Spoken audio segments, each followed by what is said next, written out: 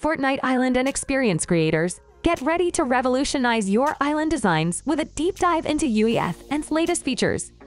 To access the new devices, go to the Content browser, and within the Fortnite folder, go to Devices, and open the new Early Access folder.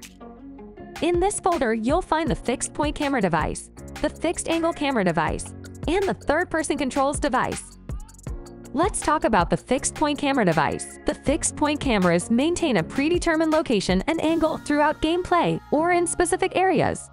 These cameras adjust dynamically to player actions, but can also remain completely still, capturing a specific view of the game environment. You can use multiple fixed-point cameras positioned strategically throughout the level in any game, creating a similar effect used in early PS1 and 2 horror games such as Resident Evil, Dino Crisis, Alone in the Dark, and many others. Unlike the fixed-angle camera, the fixed-point camera needs to be placed in a specific location where you want the player's view to focus on a specific object, character, or area. You can use the device options to specify if the camera stays still, or if it can rotate up and down or turn left and right in order to keep a target in frame.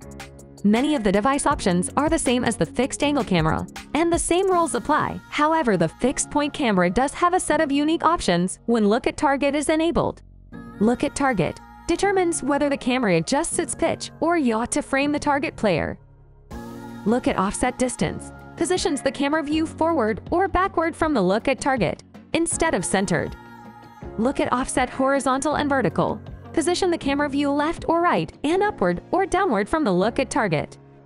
Pitch and yaw acceleration determines the speed at which the camera moves leftward or rightward and upward or downward respectively in order to frame the target.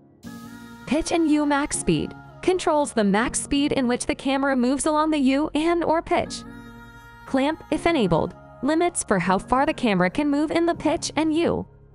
Clamp min and max values determine the minimum and maximum distance the camera can rotate downward, upwards, leftwards, and rightwards the target. Deadzone. When Deadzone is enabled, it establishes an area within which the target can move without affecting the camera. When the target reaches the edge of the dead zone, the camera will move to follow the target.